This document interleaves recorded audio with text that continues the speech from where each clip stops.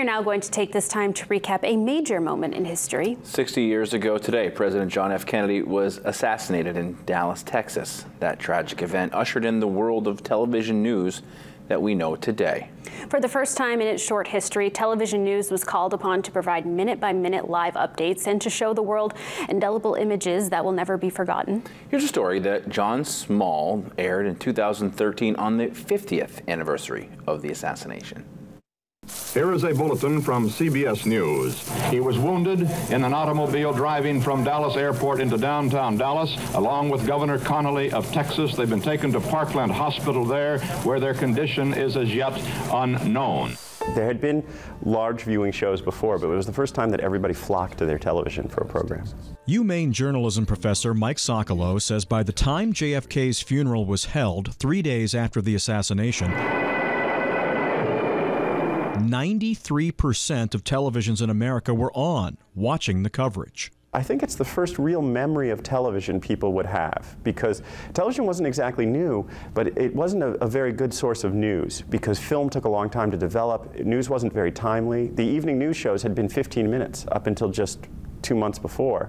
Nothing like this had ever happened before. Former CBS News anchor Dan Rather, who was in Dallas the day Kennedy was shot, has said everything was happening so fast when it came to how they covered the event, they had to make it up as they went along. Television news came of age in the 4 dark days in Dallas.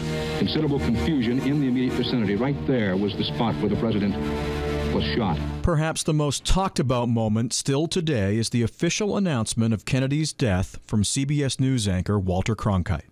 From Dallas, Texas, the flash, apparently official, President Kennedy died at 1 p.m. Central Standard Time, 2 o'clock Eastern Standard Time, some 38 minutes ago.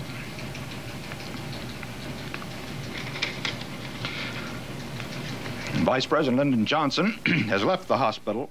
Nobody had lived through the assassination of a president, and the emotion in Cronkite's voice mirrored what the country was feeling. Yes, he was sad and grieving, I think, but he was shocked. I think that's the overriding emotion in that moment, and that's where it fits with everybody, is that everybody was just shocked. Making it even more personal for thousands of Mainers was the fact they had seen the president in person just a month earlier, speaking at the University of Maine. And so I think there was this kind of visceral sense of people who had seen Kennedy recently, and suddenly here on television you're hearing this news.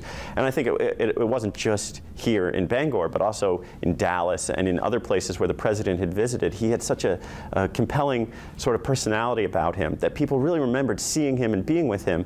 Television news had passed the test, informing and comforting a grieving nation, something Americans still expect today. They might hear about it somewhere else. Like, we know that a lot of people hear about breaking news, like on 9/11, from a telephone call or from the radio as they're driving, because it happened right after rush hour. But immediately they find a television. That was John Small with that report from 2013. 2 days after suspected gunman Lee Harvey Oswald was arrested, he was fatally shot by Jack Ruby on live television in the basement of Dallas Police Headquarters.